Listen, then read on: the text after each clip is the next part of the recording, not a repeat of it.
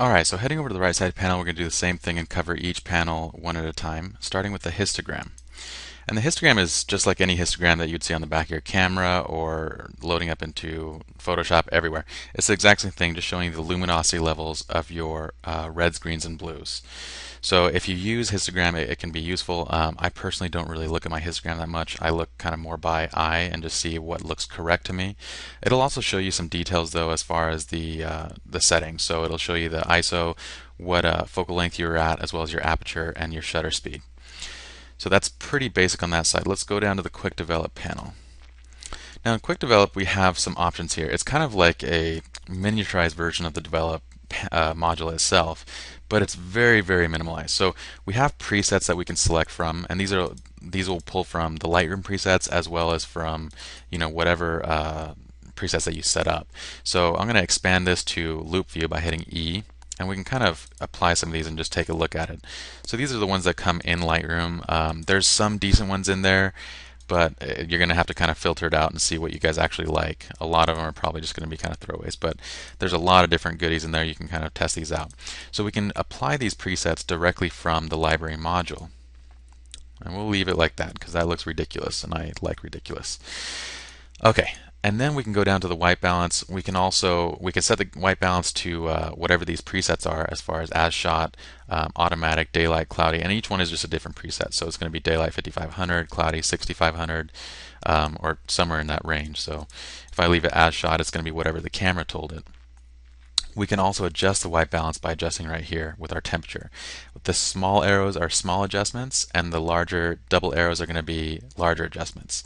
You can see that there's not a lot of control here, which is why we really don't do too much developing in the library module unless you have some additional set of keys like RPG keys or Modibotto that can control the temperature from the Lightroom library module specifically, like have a good control over it. Otherwise, you're better off being in Develop, where you can kind of make micro adjustments and know exactly what you're doing. But yeah, if I click on this, it'll go cooler by large adjustments. If I click to the right, it's going to go warmer by small adjustments. Same if I click to the right with this, it's going to go really large adjustments. And again, I want to do ridiculous over the top because that's just me. So here we go. Alright, so tint is going to do the same thing. We're going to control tint on this side. On the left side, we're going more green. On the right side, we're going more magenta. And if you forget, just bring your mouse over and the tooltip will tell you. Tint more green, tint more magenta, small adjustment, large adjustment. Okay, now for the tone control, we have this button, Auto Tone. Now, Auto Tone is basically going to allow Lightroom to try and guess how this image should be processed. It's going to guess the exposure, the recovery, the fill light blacks, everything. So if I click that, I get this awesomely finished image right here. Actually, it's not awesome and it's not finished. I typically don't use autotone because it does exactly this. It doesn't guess correctly, and so it's not really that useful. We have our exposure controls, recovery controls, fill light. We're going to go over each of these settings in detail as far as what they all do when we get to Develop module. Blacks, brightness, contrast, clarity, and vibrance. Again, each one has small adjustments and large adjustments down and up. We can reset everything by clicking this Reset All button, which I do want to do now because I don't want to completely mess up my image. And we're back to our normal image. So let's go to the next panel and expand this now in keyword, and we can actually enter our own keyword tags. You won't see it right now because I actually don't have this expanded. So I'm going to click this arrow right here, and it expands the keyword slot. So I can actually apply a keyword to this. So I can say birds, and I can apply, let's say I have multiple pictures of birds, I can apply keywords to all those that are birds. I go to this one and I type in, I took this picture in China, so I'm going to type in China trip. This is Ragnar. It actually already has the Ragnar keyword from the import. So we can add all the different keyword tags. Once we add keyword tags, I think this one was actually I can't remember. This one was shot by Chris. We'll just say chapel. Okay, once you guys add these keywords, it's going to provide keyword suggestions based on previously entered keywords. So if I want to add a keyword to any photo, I can just click on this image. Now this obviously wasn't the China trip, but I'm just going to apply some keywords to it by selecting these keyword suggestions that we previously set.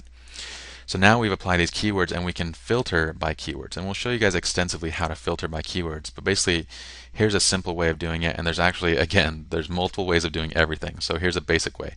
If I click the keyword list, it'll show me all the different keywords that I have applied to my images. Well, if I click this chapel arrow button right here, it's going to take me to all the images that have the chapel keyword. If I click best, it'll take me to all the images that are marked with the best keyword. Birds, same thing there. If I click the arrow to the left, it's actually going to remove the keyword. So if I click that, now there's no images in the birds keyword list. Okay, so on the right side, you're clicking to filter by that keyword. On the left side, you're clicking to remove the keyword from those images. You can also type in if you want to filter by a specific name there. If you have a huge list, then it may make sense to type in the actual name you want to filter by, because it's easier than going and trying to find it in the list. Okay, so let's shrink keywording and the keyword lists, and let's go to metadata. Now in our metadata, we have, you guys should probably know what metadata is by now. It's all the information that's stored within that raw file. So we can see, by clicking on this menu right here, we can see all the different metadata. Whoops, let me go back to it. We can see all the different metadata options that we have available by clicking right here. So we can see the default metadata, which just kind of shows you a quick glimpse of every little important bit. We can see the, let's see, all plugin metadata. We can see EXIF, which is basically all the image data on how it was shot. So we can see the exposure, the focal length, the exposure bias if you had any exposure compensation, the ISO speed rating, if you fired your flash or not, just basically all the information. The great thing is Lightroom lets you filter by the metadata. So if I wanted to filter by focal length, I could go and pull up the focal length on my catalog, and I'm going to show you guys how to do this. And I could sort by all the images that are shot at 100 millimeters, or I can sort by ISO and see all the images that were shot at 800 ISO. So from this list, we can not only see the metadata, we can also enter in additional metadata. Some of the common metadata is in your IPTC. You have basically your contact information, your content, image details. You can enter in copyright information, all that good stuff here. Okay, and we showed you guys when we imported this, we actually entered in stuff, so that's why it's actually filled in right now. Alright, so that's the metadata panel, and then we also have comments. And we showed you guys kind of how the comment section works. This is really, it's only with published services that you're going to be using this comments option. But basically with like photos that go into our Flickr stream, if I click this photo, I can actually see all the comments that were added to Flickr right here inside of Lightroom. And so I can also add comments. So I can see, okay, if John Doe says something about this image, I can see it right there, and I can say, thanks for the comment, John Doe, except I assume that you guys can spell better than I can.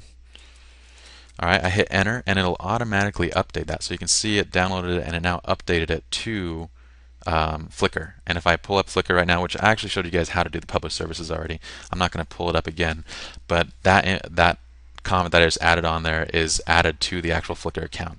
So it's a really cool feature you guys can use to control commenting from Lightroom.